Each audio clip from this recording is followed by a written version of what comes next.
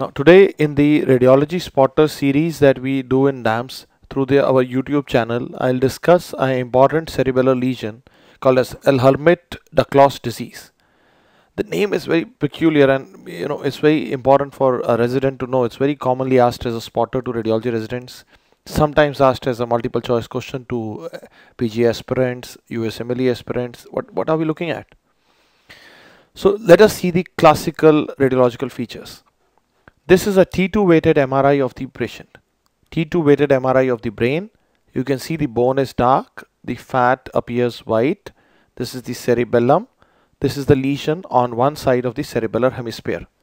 You see a lesion which is T2 hyperintense on the left, in the left cerebellar hemisphere, which is hyperintense on a T2 weighted image. What is the outstanding feature that you see?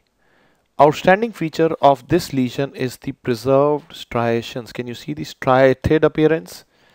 Now, sometimes you call this as a striated appearance. Sometimes we say tigroid appearance in a lesion.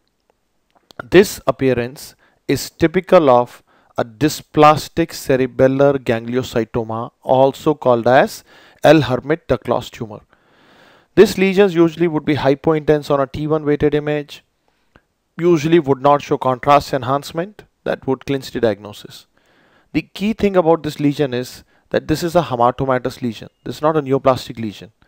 It is actually hematomatous enlargement of the granular layer of the cerebellar hemisphere. You can see granular. So the preserved striations that you see here are the typical feature.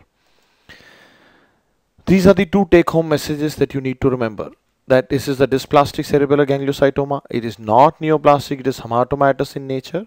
And the tigroid and the striated appearance on one side in the cerebellar hemisphere with no enhancement is the typical radiological feature.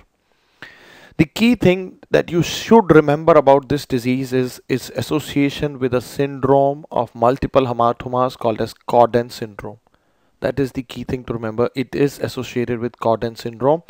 And please remember the Corden syndrome, although is associated with hematomas in skin and mucous membrane, can also be associated with malignancies like endometrial malignancy, renal cell cancer. So that is the key thing about this benign cerebellar lesion, the association with Corden syndrome. Thank you very much. I hope you enjoy this episode of Radiology Spotter series, and make sure that you follow us on DAMS Daily channel on YouTube for more such educational videos.